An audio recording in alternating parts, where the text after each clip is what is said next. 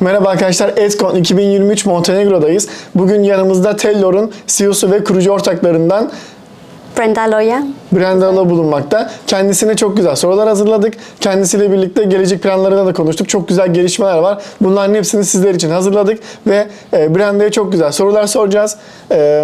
İlk sorumuzla başlayalım. Hello, can you introduce yourself? Yes. And how did you start crypto? How you heard crypto? Yes, so I'm the CEO and co-founder of Tellor. We're a decentralized oracle, and my background is actually in economics.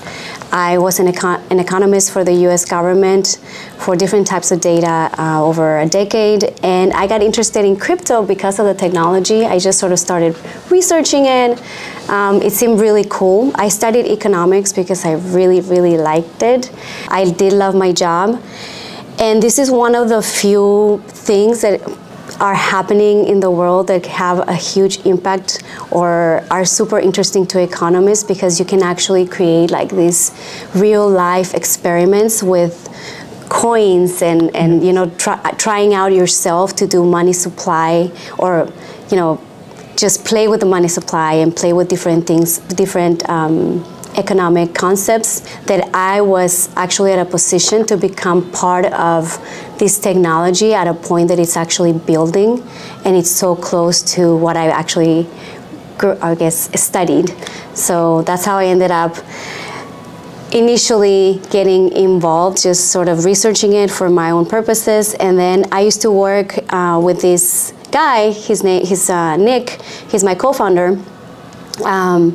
And you know, at some point, we're both economists, we went off our own ways, and he started this startup for decentralized derivatives. And when I was researching this, we got together for like a dinner, and he was like, I was like, well, let me buy something or invest something, you know, and he's like, no. What if instead, if I raise money, you join me? And this is, I have a career as an economist, like a tenure. So it was a big step, but I really loved it, and I decided to join him on the first, I guess, enterprise that was decentralized derivatives. But it was in 2018, where we're a little too early. Cool. Yeah, for derivatives platforms, and we found out very quickly that the infrastructure for crypto generally was not at par for what we wanted to build. We looked around everywhere to try and find an actual Oracle solution that was truly decentralized and launched, because at the time, so we started building that on a hackathon in DC in I guess the summer of 2018, and then we just got more interest from investors on the Oracle side, and once we got an investment for that, we pivoted from decentralized derivatives to an Oracle product that we developed because we needed something, not because, you know, to actually be its own thing, and now it's what we do. I think as soon as we realized that there was that gap in the infrastructure. You have an amazing story. Okay, thank you your answer. Let's ask the second questions. Could you briefly explain technology behind the Tellor? Right. So it's actually, I think it's fairly simple. We've tried to focus on making it truly decentralized. So we implemented economic incentives to make sure that all the parties behave the way that we think they should behave. Nick and I sat a lot on this and just playing out the game theory, but also like it was very simple because a lot of this is already implemented on Ethereum or like open blockchains. What we did is basically anybody can become a data reporter on Tellor. We have the smart contracts, you know, on different blockchains, but basically they can go to the smart contract and you stake Tellor, TRB, and you risk losing it if you provide bad data. But you stake it because then users can come and basically they post payments, we call them tips, and they say, hey, whoever provides me the data that I need first gets this payment. So they stake and they're able to then participate in the network and provide the data and take those payments. Now, anybody can actually come and dispute the validity of that data for a dispute fee.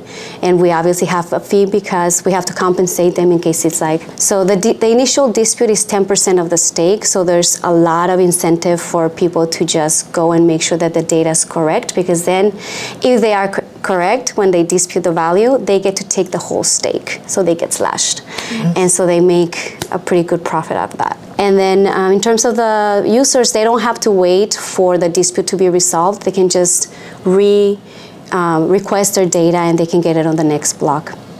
The thing with Tellor, though, it is sort of an optimistic oracle. You have to allow time for people to catch bad data. So you have to allow about 15 minutes to make sure that the data is not disputed. The longer you wait, the more likely it is that it is not going to be disputed or there's not going to be a reorganization of the chain.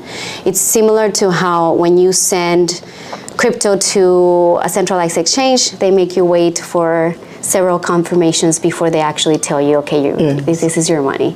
Yes. You know? So that's how it works. I feel like it's fairly simple. It's very it's an open system. Anybody can become a data reporter. Anybody can become a user. The users do have to specify what type of data they want, because that way anybody will be able to provide them that data and anybody will be able to validate that data or dispute it. Yes, thank you. Last questions. What are the Tellor's future plans and goals? And do you have any plans about Turkish community? Well, in general, we think of Tellor as being a protocol, and we hope that it's actually implemented everywhere, not just like in the US, but in Turkey, everywhere that it's needed. We want it to actually be part of infrastructure. I know right now there's a team, we are supporting it, but it's completely open. It's completely open source as well, so people could fork it and take it and make it better. I think that's, one of the amazing things about this technology. Like now you have EVM chains all over the place, and it doesn't matter where or who, it's just the actual technology that people take and just make it better. For us, our main goals right now are really trying to educate the community about really looking under the hood and making sure that what they're using is truly decentralized and they're not going to get rugged. And then for Tellor itself, we're working on a lot of monitoring tools to make sure that, because it is an open system, users have to take some ownership of making sure that everything, or at least we get to the point, hopefully one day, that just you don't need Vitalik to run Ethereum, you should not need the team to run our protocol, and that's where we want to get to. Honestly, we just think everywhere in the world, we just want to be there where, we're pretty decentralized and pretty open to hoping that anybody, not just in Turkey, but everywhere, use the technology and really stay safe. And can we say together, hello Türkiye, Turkish? Yes. Merhaba Türkiye. Okay. Merhaba. Merhaba. Türkiye. Türkiye. Evet, merhaba Türkiye, and our name, Coinman. Okay. Can we say it together? Yes. Okay. 1, 2, 3. Merhaba Türkiye. Türkiye. Coin mühendisi. Coin mühendisi. Coin mühendisi. Evet. Let's say again. Yes, let's do this again. Merhaba Türkiye, coin mühendisi. Merhaba Türkiye, coin mühendisi. Evet. No. I feel like I did not say that right. Yo, you can say, I'm sure. Okay, 1, 2, 3. Merhaba Türkiye, coin mühendisi. Coin mühendisi. Evet. Teşekkürler. Thank you so much. Thank you. I'm so sorry I butchered Turkish. Okay, thank you for answers. Thank you, yes. Thank you guys for having me. We will share on our YouTube channel. Yeah, absolutely. Okay,